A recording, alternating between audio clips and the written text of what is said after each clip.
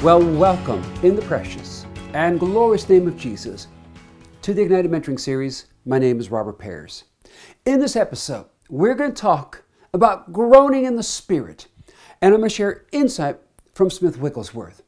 You know, I look at the hour right now where the spiritual warfare has dramatically intensified, and we are living in the last of the last days, and as believers, we need to know how to get into the presence of the living God and get impregnated with His purpose, to be broken by His love, and begin to groan and cry out. There's a generation out there that's about to be lost. And unless we, His people, catch the heart of the Lord our God and get so disturbed on the inside that there comes a cry that refuses to be silent, there are backsliders, there are family members that are on their way to hell. And we have to stand up and get a cry, a desperate cry, an awful cry that the enemy so hates, but touches the heart of the Father. There's a cry that needs to come, a groaning, to see the purposes of the Lord God released on this earth in this hour. So I pray you're ready. Because let's pray and let's get ready to receive the insight from heaven. Oh, Father, we come in the name of Jesus. And I would ask for eyes to see, ears to hear, and a hearing heart. Mighty, powerful Holy Spirit, come and just move. There is no distance, Father, in the Spirit. And we gather in the name of Jesus. Holy Spirit, come. Open the Word. Come glorify Jesus. Come make Him so known to us. And let us, Father, receive the word that you have for us, that your purpose might truly be brought forth. Jesus, we give you the worship. We give you the honor, and we give you the praise. And we stand, Father, and ask, in the name above all names, the name of Jesus, we pray. There is an intensity. Oh, things have so intensified. And we need to understand that we are spirit people. And it's time to walk and operate in the realm of the Spirit. In Ephesians 6, Paul is talking about spiritual warfare. And in verse 18, he says, with all prayer and petition, pray at all times in the Spirit. And with this in view, be on alert with all perseverance and petition for all the saints. There is a watch in us. There is a determination that God, we have a direction. We have a purpose of our cry. And it is for the brethren. It's for those we love. It's for your purposes, God. And there's something in us that refuses to be satisfied. Smith Wigglesworth said, for we know that the whole of creation groans and labors with birth pangs together until now. Not only that, but we also have the first fruits of the Spirit. Even we ourselves groan within ourselves, eagerly awaiting for the adoption, the redemption of the body. We should have such a groan and crying, because as I look at what's happening in this hour, I want to stand clean. I want to stand pure. I want God just to be so consumed in you. I'm eagerly awaiting your return. And there's just something in me. God, I've got to have more. And there's a deep groan, a cry that comes out from every, fiber of my being, crying out, God, I need you. And I see the brethren, and I see the state that so many are in, God, and there's a cry, and my words fail me. My language is simply not strong enough. It's a deep cry out to the deep.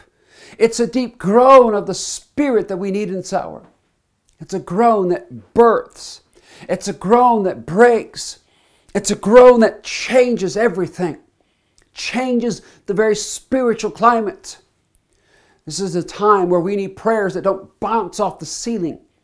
We need prayers that penetrate, impact, and change. Oh, there's so much going on. I see what's happening right now to the nation of Israel. And I understand that there's something else in parallel going on in a war against the church. There is an onslaught to get the church to pull back. the enemy always wants to get the church on the defensive. But you must get in that first gear at least and begin to get on the offensive spiritually. Stop defending and get offensive and begin to take territory. Begin to move forward in the name of Jesus. Smith said, "But when we are absolutely taken in hand by the Almighty God, God turns even our weaknesses into strength. He even makes the barren, helpless, groaning cry come forth, so that men and women are reborn in travail." There's a place where our helplessness is touched by the power of God, and where we come out shining as gold, refined in the fire. And I find there's this place where we enter in, and He so touches the very core of our being. He comes and takes possession of the secret place of our heart, and He touches it.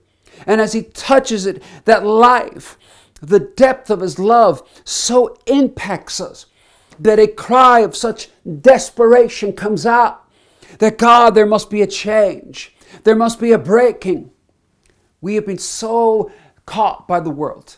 We have been sleeping and more moved by what we see and what we feel.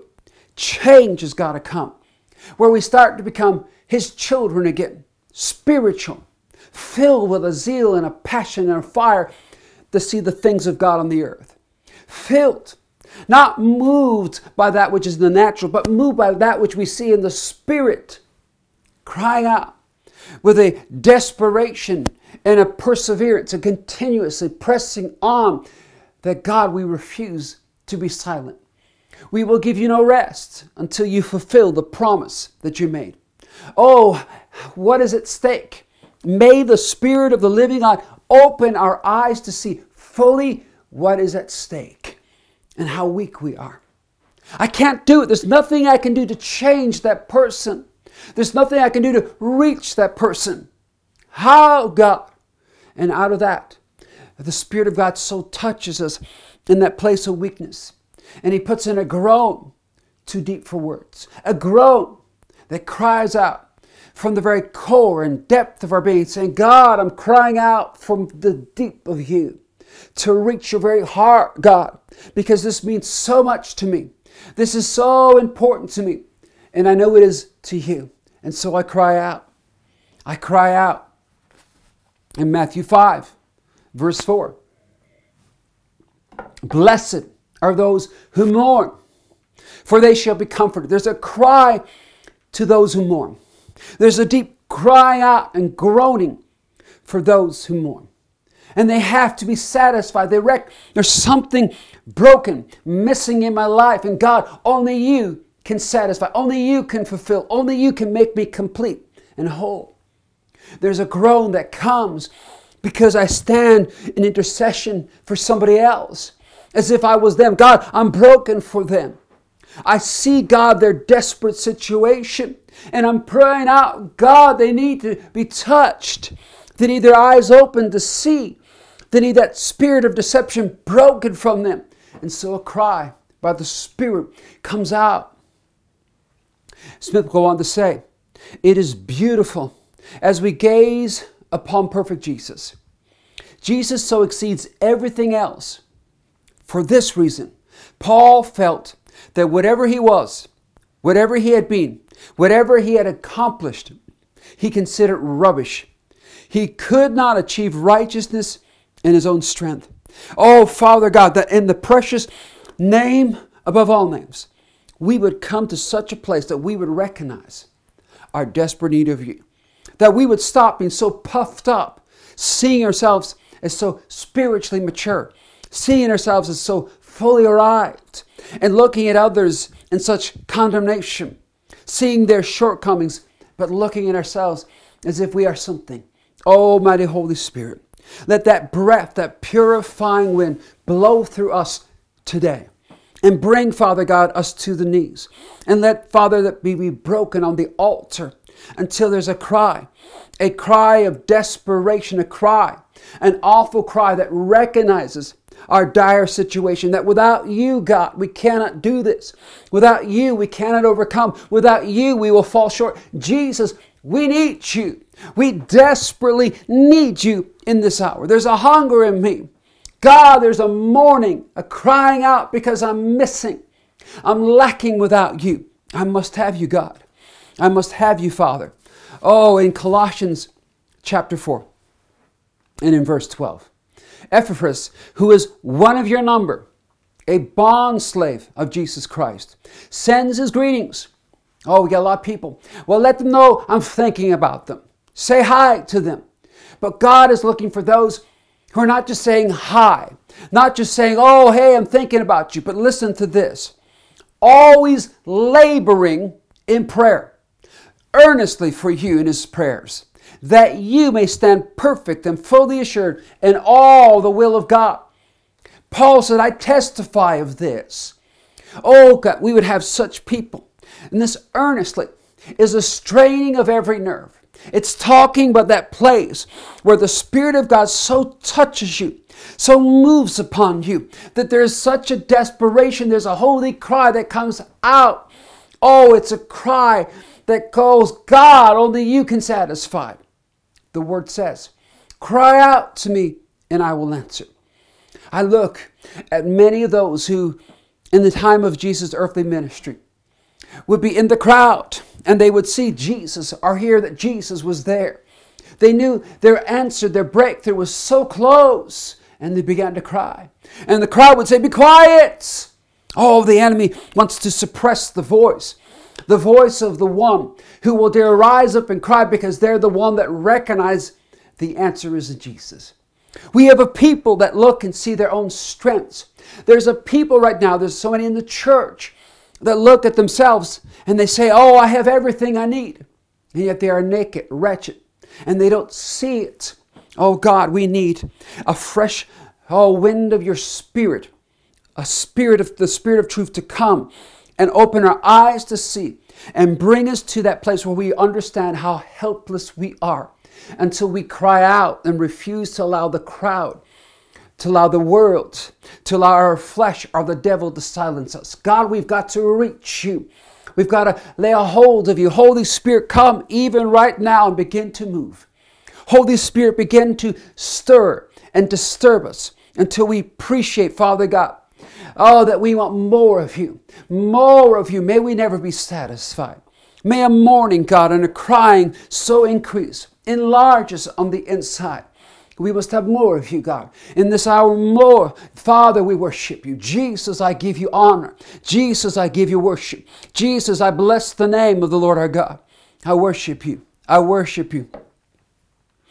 Oh, Smith began to explain regarding John the Baptist. And I want you to think about him. In that hour, he was a voice of truth. But you had Herod didn't want to confront or think about the sin. And we got so many people that are content. They're enjoying life. Don't disturb me. We have all these believers. So, oh my gosh, blowing off every sign that's going off. The wake-up call from heaven that's blasting. And they're like, no, I'm in love with the world. Please, I just want a little more time. Just let me be comfortable for a while. And the Spirit of God is beginning to shake. Move. Listen to this. Smith said, in the wilderness, John was without food and clothing of his earthly father's priestly home. He only had a groan, a cry, the cry of the Spirit. Yet from John's place in the wilderness, he moved the whole land. God cried through him. It was the cry of the Spirit. Oh, that awful cry. And all the land was moved by that piercing cry. It wasn't the cry that was placed in the perfect place. It wasn't all his marketing. It wasn't his connections. But it was the deep cry of the Spirit in him, that awful cry that broke things, that challenged things. And there's never been an hour where God is saying to his church, awaken, arise, and begin to cry. Oh, to begin to cry out to God and to seek his face and to stand in the gap, to seek souls won and discipled for Jesus, to see the backsliding, to be brought back. Where's the church? Oh, Father, let us recognize we are helpless and in desperate need of you. And impart to us, Holy Spirit, such a cry, such a cry. In Romans 8, verse 14 and 15. For all who are led by the Spirit, these are the sons of God. For you have not received the spirit of slavery, leading to fear again. You're not of this world. And I see all the things going on in this world, and many people are held in that place where they're so moved by the natural, that the natural port captures them, holds them. Oh, Father God, we repent and we come by way of the blood. Wash us right now and bring us back so that we stand as your sons and daughters. And as a consequence, but we have received a spirit of adoption as sons, by which we cry out, Abba, Father. And that word cry comes from a Greek word, krazio. And it's to cry aloud. It's that place where you don't care if people say you're crazy. The place where the world says, stop. That's a good place. Right now, if what you're saying and doing is offending a devil, well, then be louder. This is such an hour we need to understand how to walk in the Spirit, by the Holy Spirit, and to be bold and loud for Him. And it starts in the secret place by having a deep cry of the Spirit that comes from the broken vessel that is wholly surrendered and yielded. Oh, Holy Spirit, come even now. We stand by way of the blood. Come and move in our lives. Come and bear witness of Jesus. Come and tell us of all the things Jesus did. Make them so real, so loud in our lives that they break us. And Father God, we stand once again as your children with a fresh first love, with a fresh zeal by the Spirit, with, Father, revelation knowledge that Jesus is the rock. Father, that the love of God would so control us, so move in us, that everything we do would be an outflow of that love. I thank you, Holy Spirit. I thank you, Father God. Smith said in the wilderness. Oh, I still read that. Hallelujah. Let me move on. Smith said, God is with the person who only has a cry. And you're going to find there are times, there's places where you come to an end. There are times right now we are so in an intense spiritual battle. And you've come and said, God, I'm broken. I have nothing, but you've got to cry. And let that cry begin to come out. Let the groan that refuses to be silent cry out to heaven and seek His face by the Spirit. Holy Spirit, lead us. Holy Spirit, we come and declare we are weak. Come, mighty Holy Spirit. We need you to have a groan come forth from us. A groan, Father God, that the mysteries, your secret purposes. Oh, I say, there are so many things. There are books. There are songs. There are ministries. There are lives. There are souls that God wants to see birthed on the earth, that are in the deep secret heart of the Father. And He said, will you catch it? Oh, will we by the Spirit lay a hold and allow the Spirit of God to so impregnate us with the very purpose, the very secret, the mysteries of the Father, and allow a groan to come forth so that we don't contaminate it with our weakness of our native language, but just in a holy, passionate desperation, allowing the Spirit of God to so cry forth from us. A cry that goes further than your walls, further than your house, further than your city. A cry that expands. May it expand in us first. Oh, Father, I thank you. In Hebrews 5:7, talking of Jesus, in the days of His flesh, He offered up both prayers and supplication with what? Loud crying and tears to the one who was able to save Him from death. And He was heard because of His piety. There's something real. There's something true. God is looking for people that are real. People of true integrity. It's a time for that breath of the Spirit to blow through us. It's time to stop playing the game. You're standing in the secret place, the holy place of the Lord our God. He's come to meet with you. He wants you to so know and discern His presence. I believe He's coming so close in this hour. I believe in this hour He wants us so raptured in Him that we become oblivious to this world, so holy in Him. That is our destiny, our inheritance. So that in this cooperation, in this place where we're so hid in Him. That cry that He gives us is a roar of the lion crying out in this hour, daring to make a stand and say no to the devil. He is running rampant. He is stealing, killing, and destroying. And the church, the salt, the light, the voice stays quiet. Oh, Holy Spirit, wreck us on the inside. Disturb us on the inside. And may we rise up. And may we be that voice that you call us to be. And let us start with a groan, with a cry, Father God, in the secret place. Because we need you to save us from death. Father, if you don't deliver us, we fail. Father, if you don't come, our sons and our daughters are lost. Father, if you don't answer us, our neighbors, our loved ones are gone. Father, if you don't move, there are so many backsliders who, Father God, will be spewed out. We need you, God. There's never been an hour where we need you more. Right now, we cry out, we need you, God. We need you. He's so close to coming. He is right at the door. So why are we not broken? Why are we not broken? Why are we not rending our hearts and cry out to Him? Spare your people, God, with a deep groan and cry. Smith said, may there be a cry until we witness Acts 11:15. And as I began to speak, the Holy Spirit fell upon them. God, I want the Spirit of God to so fall. I want, even as people are listening, the Spirit of God fall on them. I want the Spirit of God to move on them. I want them to sense and to know the mighty presence of the Holy Spirit, to feel the conviction, the moving, the bearing witness, and Father, the impregnating with a deep groan. I thank you, Father. Oh, Jesus, we honor you. We worship. We are here because of you. And we get our eyes on, we would just lift you up. We bless the name, Father. We worship the name, Almighty God. Jesus, we just give you praise. Jesus, come and move. Jesus, be glorified. Holy Spirit, you come to glorify Jesus. And as the Holy Spirit moves in you, He wants you to glorify Jesus. So glorify Him. I am telling you, when the Holy Spirit so comes, He comes to glorify Jesus. He comes to declare Jesus is Lord. So allow Him to come in every area of your life. Let it begin to worship. Let the name of Jesus be exalted. Jesus, we're here to worship you. Come, Jesus. Come, we glorify you.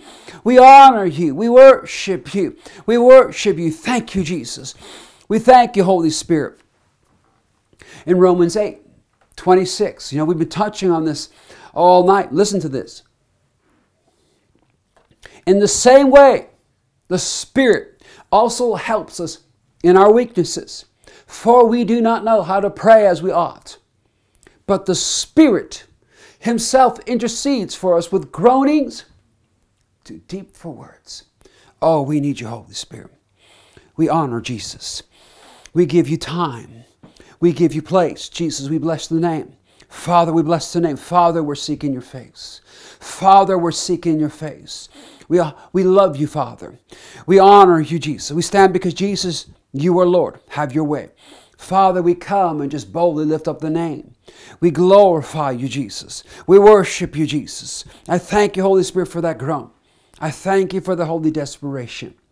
Smith said, if you want to grow in grace and the knowledge of the grace of God, get hungry enough to be fed. Get thirsty enough to cry out. Be broken enough that you do not want anything in the world unless He comes Himself. Oh, Father God, that we would so be broken and recognize how we have been caught by the world, how we have lusted after and desired the things of the world and not you. So, Holy Spirit, come. So come, Holy Spirit, and move right now. Come, Holy Spirit, as only you can. Come and open eyes to see, ears to hear, and let us see into the kingdom, and let us enter in. And Father, let us walk by the new order, the order of the Spirit. So come, Holy Spirit. Oh, Rambates, we just lay hands on our spirit man and we speak life. We stir up the gift. Father, we speak life over it in the name of Jesus. Oh, come by. Oh, let a groan come forth, Father. Oh, Holy Spirit, let a groan come forth. Father, we want your way. We want your will. We want to magnify you. Oh, somebody, we thank you, Jesus. Smith went on to say, we must have life in everything. Who knows how to pray except as the Spirit prays? What kind of prayer does the Spirit pray? The Spirit always brings you to the remembrance the Scriptures. And He brings forth all your cries and your needs better than your words. The Spirit always takes the Word of God and brings it to you. Oh, Father, that's what we want. Holy Spirit, we ask you to come. I love how as we begin to cry out, the Spirit of God, as He reveals Jesus, what He did, He takes of the Word and He begins to show you and bring so clearly to you what Jesus did for you and who you are and the promises that you can stand on. And He bears witness with you that you are a son, a daughter. He bears witness that you've been made righteous, that you are accepted. He comes as the seal upon you. And then He puts in you that cry, that deep cry that only He can give. A cry that must be answered. Oh, we need that cry. Receive the touch. Receive the ministering of the Holy Spirit right now. The precious gift. That wonderful gift that the Father gives you. The one that Jesus, I must go away. That you would receive the Holy Spirit. This is His time. In 2 Corinthians chapter 5, verses 1 through 2.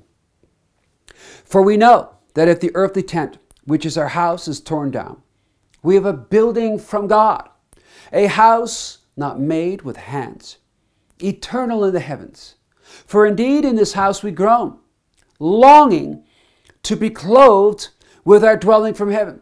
That should be our cry. We should not be so caught up on this earth. This is not our home. We're passing through. We're here for a purpose. And if we would so understand how to walk, working as a co-worker under the mighty Holy Spirit, allowing Him to so work in us and through us, we would understand that deep cry so that the Father would have His way on this earth. That we would rise up and understand the authority that we've been given to restrain, to hinder, to stop, and to boldly advance. Oh, Holy Spirit, come. We need that cry. We need that cry. We stand there and we watch our children going into sin and we're throwing our hands like, God, I don't know what to do. Oh, if somebody would pray. And God said, don't you know who you are? And don't you understand the groan that I put in you? A groan of desperation, but a groan of an authority. A groan that knows who you are because it knows who He is. A groan that comes and in all that bears witness, declares that Jesus is Lord. It's not a cry of spiritual weakness. It's a cry of natural weakness. Because the Holy Spirit comes in with His supernatural strength. Comes in declaring the overwhelming victory that God had in Jesus. And births it through you. That's why it's an awful cry that the enemy hates. That's why it's an awful cry that breaks and goes throughout the land. Because it must be carried. Oh my goodness, it echoes, it vibrates, it spreads. And the devil hates it. And anything the devil hates, I like. Oh, Holy Spirit. It's a groan that cries and breaks. It causes, Father God, the enemy to be stopped. It causes strength to arise. We need this cry. God, we need this cry. Because we recognize, Father God, that we are here for you. And most importantly, we just want to be consumed in you. I long for the day to stand right before you face to face. Jesus, I understand how late the hour is, and I'm looking forward with everything within me to seeing you, to knowing you. And every fiber of my being is groaning and crying out its worship of you. And Father God, every moment that I'm here on the earth, I am broken for others. I am here. I am bought with a price, and I live for others. So Holy Spirit, I'm asking you, come and groan through me. Groan through me for the saints. Groan through me for the backslidden. Groan through me for my loved ones. Groan, Holy Spirit. Put in a cry that the Father will answer. Father, for we need you to move. It is such a late hour. We need you and we worship you, Jesus. We worship you. Let me finish with this. Smith said, or do you think the Scriptures say in vain? The Spirit who dwells in us yearns jealously. I've been pondering over this verse for years, but now I can see that the Holy Spirit very graciously, very extravagantly puts everything to one side so that He cries for Jesus. The Holy Spirit yearns jealously for us all to have the divine will of God in Christ Jesus right in our hearts, that we be holy, completely surrendered, that Jesus will be Lord over every aspect, over every area of our lives. Oh, Holy Spirit, let us in this groan yield. Let us come and so surrender. Come that Jesus truly might be Lord from the top of our head to the soles of our feet. Jesus, this is such a late hour. We worship you. We want to know you. We humble ourselves before you. Father God, everything in us, we just bow. We come and truly surrender. Holy Spirit, have such a way. And let a cry, Father, a deep cry. Oh God, a deep cry. Oh God, a deep cry. Come out. Come, Holy Spirit, move. Jesus, we seek you. Father, we stand and we cry out to you. God, would you come move? Father, for our loved ones. Father, oh, for the broken. Father, for the lost. We cry and we stand. Father, for us, that we might be so surrendered, yielded. Oh, that we have eyes to see, ears to hear. Father, that we be wrecked by your love. Father, we cry out with a groan, that we would so be consumed, softened, matured by your love. Have your way in us. Oh, Holy Spirit, have your way. Jesus, you are Lord. Oh, I thank you. Come, Holy Spirit.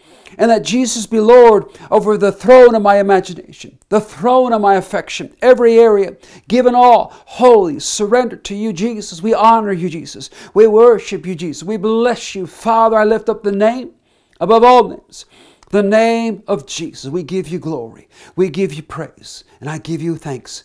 I thank you, Father. Oh, I pray that this message is touching you. I pray that in this hour where the warfare is intensifying, that you lay and take hold of the mighty Holy Spirit. It's a time for a full surrender to Him. No resistance. Given all. May the Holy Spirit have His way and move so mightily in your life in the name above all names. A breaking off of all of the enemy. Because where the Spirit of the Lord is, there is liberty. And you'll find that deep cry is a cry of true liberty. A cry for liberty in your life. A liberty in your loved ones. Liberty for the backslidden. It's a deep cry. And we need that cry. Oh, that cry would arise. That shofar sound. Where every saint stands and cries out, spare your people. The hour is late. It's such an hour that we need to be broken and crying out. I pray this message has so blessed you. I would ask, would you please like, share, subscribe, give your comments if it has. Because as you do, you help us. Oh, in the name of Jesus, I thank you. Would you help us to reach as many and to see lives impacted and see a cry of intercession go out like never before. The hour is late. This is the time of the final wake-up call. So let us be moved by the Spirit. Let us be so touched and disturbed by the Spirit of the living God. I would also ask, would you consider becoming a prayer partner with us? It costs you nothing. Simply go. And if you want to be official, just sign up on our partner page at robertpears.org. You will get our email newsletter where I share my notes and invite you to our Zoom service. If you don't have a church right now and you're looking, please consider joining our online service because we need a fresh now word. You need that word blessing you, ministering to you while you're looking. For more information, go to robertpears.org and go to the About page, and then you can sign up in church. And finally, if God puts in your heart to be a financial partner, I thank you and I bless you. And I just thank you that you can go to the ministry site again and find out more. I want to remind you, I know what's happening in the world, but this is the day the Lord has made. I don't care. We're seeing great testimonies, great things that God is doing in the midst. It's time to be expectant. It's time to get ready, church. It's time for the cry. So I remind you that this is the day the Lord has made. We will rejoice and be glad in it because through and for Him. In the name above all names, the name of Jesus. Amen and amen. Thank you.